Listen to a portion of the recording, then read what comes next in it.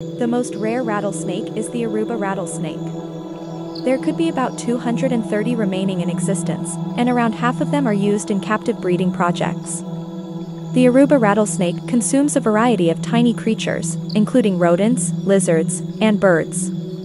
It is seriously endangered, and conservation efforts are being made to rescue the species.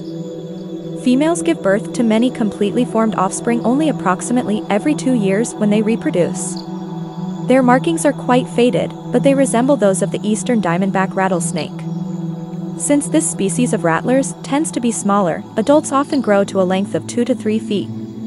Depending on where they are found on the island, Aruba rattlesnakes might be blue-gray, light tan, peach, or even yellowish in color.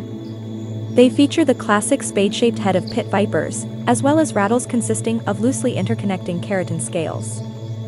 The most rare rattlesnake is the Aruba rattlesnake.